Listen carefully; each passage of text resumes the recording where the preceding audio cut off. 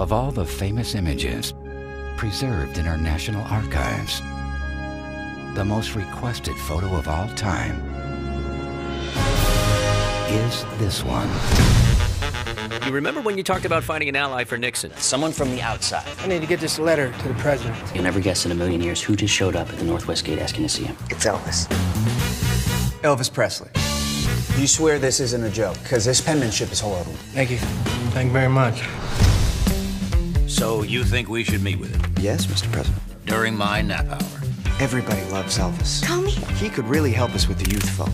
He would also like a badge. A what? I would like to go undercover as a federal agent. I've been in 31 major motion pictures. That makes me an expert in costume and disguise. I could infiltrate the communists, and then I'd bust them all.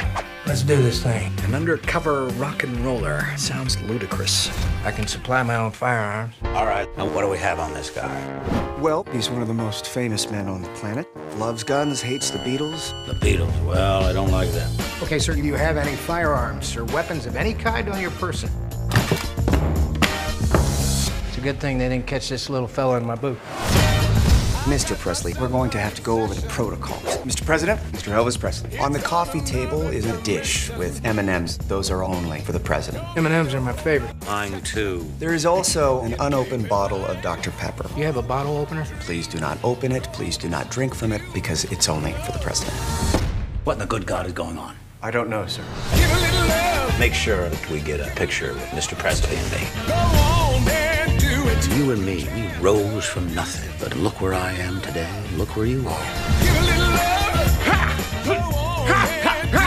That's how I learned to develop these knuckles of steel. Now slap them. Come on, harder. Harder. Let it out. Let it out. Those are the steel claws of a tiger, Mr. President.